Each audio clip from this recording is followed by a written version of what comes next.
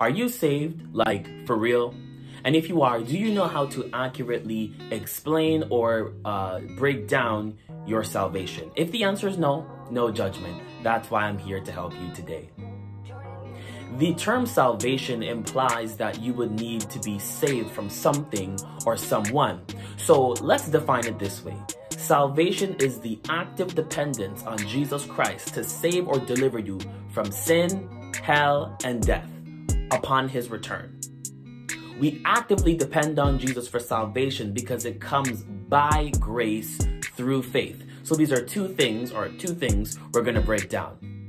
Salvation by grace means that we did nothing at all to deserve this grace from God. John 3:16 says, "For God so loved the world that he gave his only begotten Son, that whosoever believes in him should not perish, but would have everlasting life." So here we see that we received this salvation because God loved us. It was nothing that we've done. He sent his Son Jesus not because we worked hard for it. In fact, over 2022 years ago at the time of this recording, when he died for us, we weren't even a figment of our parents' imagination. And also, the term salvation it comes through faith as well. It says that whosoever believes in him will not perish. It didn't say may not perish or has a chance that they would not perish. It says they will not perish. And that's a promise.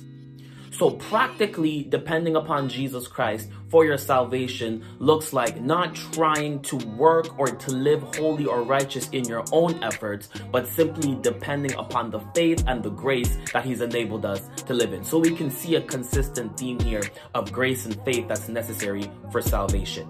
Grace affords us the opportunity to be saved because we have to depend on the worthy Lamb who was slain from the foundations of the world for us and on our behalf.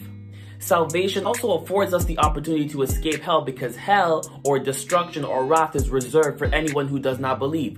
As you can see in the scripture verses below, we see that whoever does not believe is damned or condemned already. But since we believe in Jesus and we've accepted this, we have the opportunity to escape hell. Therefore, salvation helps us to escape hell. Salvation also gives us the opportunity to be able to escape death because the wages of sin is death. And if Jesus Christ came down, died on the cross for our sins, that means that he blots and cancels out our sin, and so that the consequence of death is no longer applicable to all those who believe in him for salvation.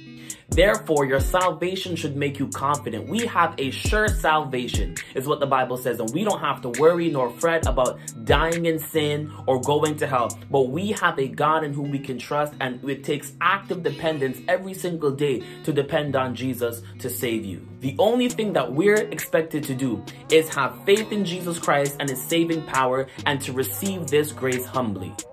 So we no longer have to worry about dying and going into hell. We no longer have to worry about trying to live a perfect, righteous, holy life before God, because our righteousness, which we'll learn in another module, is attained by Jesus and ascribed unto us. I want you to be confident in your salvation, whether you die in Christ or if Jesus Christ comes and we are alive here on the earth. But whatever you do, be confident in the one who has the power to save you.